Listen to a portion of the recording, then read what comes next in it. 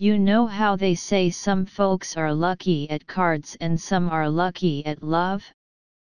Well, that fit Bobby Hansen to a T.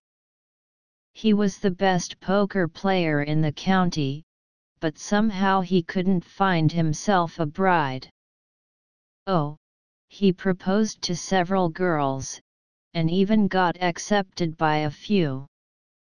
But they always got cold feet a day or two before the wedding, and it was bye-bye Bobby. After the third time, Bobby was mighty discouraged, and his pa felt real sore for him. They worked together in the family grocery store, and Bobby would sometimes sit on top of the pickle barrel and tell his pa all his woes. And his pa told him to hang in there, because a nice lady was on her way.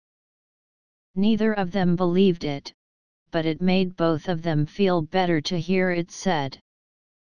Well, the day after their latest talk, the old woman who pulled her barge through the swamp to deliver milk and eggs to the grocery store had a long talk with Bobby's PA. Seems she had this daughter who was hankering after a husband with a good steady job, and the old woman thought Bobby would do the job nicely.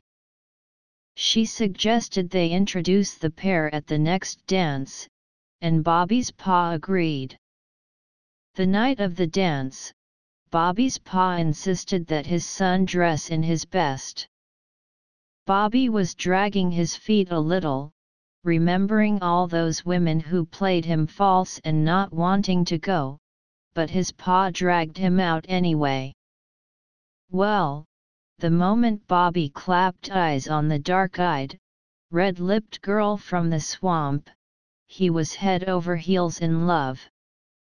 Her eyes sparkled like the sunlight on the bay. Her skin was as creamy as new milk. Her voice was low and sweet. The pair cuddled and cooed and waltzed the whole night long, and come sunrise Bobby was all for bringing his new love before the visiting priest who delivered his sermons in the grocery store, since there weren't no church in that vicinity, and getting married right away.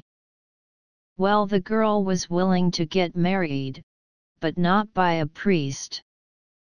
"Let's just go to Beaumont and have the judge marry us," she said to Bobby, and he was so smitten he agreed, though it would have been quicker and easier to just walk a mile down the road to see the priest. By the next evening they were wed, and Bobby brought his pretty bride to the nice little cottage he rented just down the road from the family grocery. It had a nice front porch with a swing, a big bedroom on the second floor and a big attic with a window that could be made up into a second guest room should his new mother-in-law care to visit from her home in the swamp. After fixing him a nice dinner, Bobby's new bride sat a while in the rocking chair near their bed while Bobby yawned and watched her fondly. She cuddled under the blanket and knitted and hummed, and Bobby's eyes grew heavy. He didn't wake up until early morning, when his new bride crept into bed all hot and sweaty and fell asleep at once. When he asked her where she'd been, she wouldn't answer him.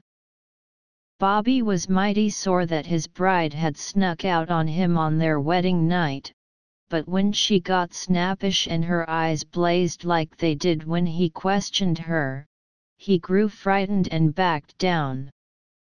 Life took on an odd pattern for Bobby. During the day, everything was perfect. His wife was sweet and pretty and loving. She kept the house sparkling clean and cooked him wonderful meals. But each night she refused to come to bed after supper. Like their wedding night, she sat up singing and rocking and knitting until he was asleep and did not come to bed till just afore dawn. She was always sweaty and cranky when she came to bed, and went to sleep before Bobby could question her. Bobby was very confused and upset by this behavior, and finally confided in his pa one morning after opening up the grocery store. Bobby's pa was awful worried. The visiting priest had gone on to his next parish, and there was no one they could consult but the local conjure woman. So he sent Bobby to her with a couple of chickens as a gift. The conjure woman knew all about hoodoo magic and was an excellent herbalist. Local folks went to her when they were sick, on account of the doctor lived nigh on 20 miles away. When she heard Bobby's story, she told him to pretend to go to sleep that night and watch what his new bride did. Then he was to come back and tell her everything. Bobby agreed. The next evening, he pretended to fall asleep while his bride rocked and sang in her chair. Then he followed her up to the attic and watched through the crack in the open door as she sat down at the spinning wheel and spun off her skin, leaving only pulsing red muscles and blue veins. She was a terrifying sight and she sprang through the window and flew away into the night. Bobby ran out to the privy and was sick after he saw her. What was this monster he had married? He was still trembling and in shock when his bride, looking like a normal person again, crept into bed at dawn, and he had trouble behaving normally at breakfast. As soon as he could get away, Bobby ran to the home of the conjure woman and told her about the spinning wheel and the terrible skinless creature who flew away from his attic. "A buhag," the conjure woman said at once. "You've married a buhag." "What's a buhag?" asked Bobby. "A buhag is a witch and a shapeshifter," said the conjure woman. "She lures men into her trap and then delivers them to her budaddy, who eats their flesh and gnaws their bones. And that's what she'll do to you if you don't get rid of her first." The conjure woman told Bobby to get himself some blue paint. As soon as the buhag left the house that night, he was to spread blue paint on every window frame and every door frame and make sure it was 2 coats thick. A buhag couldn't fly through a window or door that was painted blue.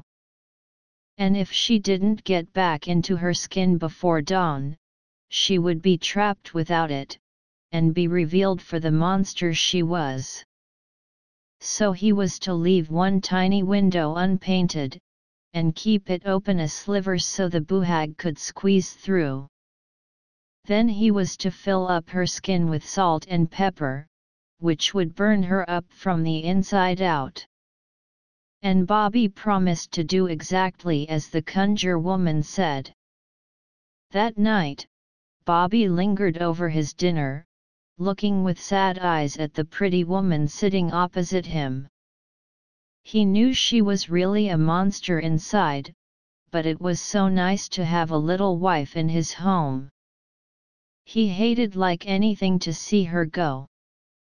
But he didn't want to get eaten by a budaddy, and that was his fate if she stayed. So he went up to their bedroom and pretended to fall asleep while she rocked and sang and knitted. Then he followed her quietly upstairs and put salt and pepper into her skin after her ugly red-muscled blue-veined figure had flown out the window to her budaddy. He spent the rest of the night painting over every door and window frame with blue paint, leaving only one small unpainted window open in the cellar. He nailed it up so that it would open no further than a crack, just as the conjure woman instructed him. Then he hid himself behind a large chest of drawers up in the attic to wait for the buhag. Just before dawn, the buhag came flying up to the attic window. As soon as she touched the blue frame, she gave a shriek of pain and rage. Bobby listened as she flew around the house, testing each window and door and howling like a banshee when it burned her skinless hands.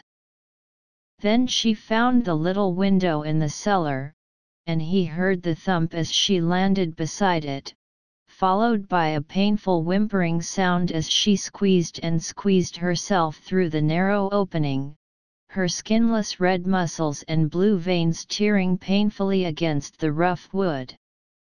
The buhag ran up 3 flights of stairs into the attic and squeezed into her skin as fast as she could. She just barely got it on when the first light of dawn shone over the horizon.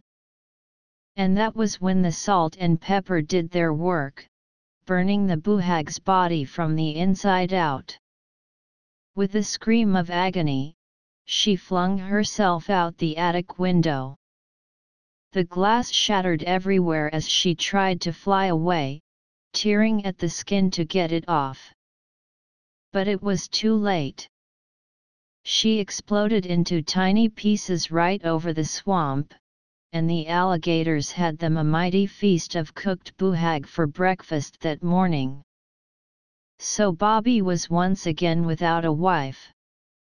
But bachelorhood looked much better to him after that, and he never went looking for a wife again.